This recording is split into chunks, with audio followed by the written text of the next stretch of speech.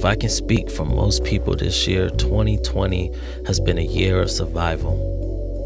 Being slapped in the face by life for once, everyone was on the same playing level. While most of us tried to survive, there was also what ifs.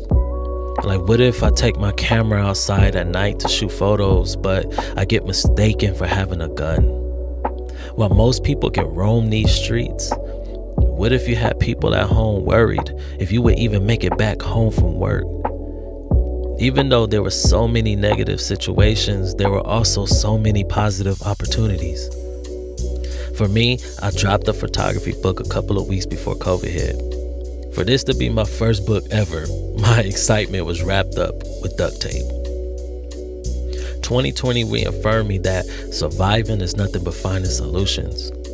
So I am also grateful for 2020 for leaving the window open for my filmmaking jobs. But rest assured, 2020 is a to be continued, because 2021 is where I say welcome to where art meets black.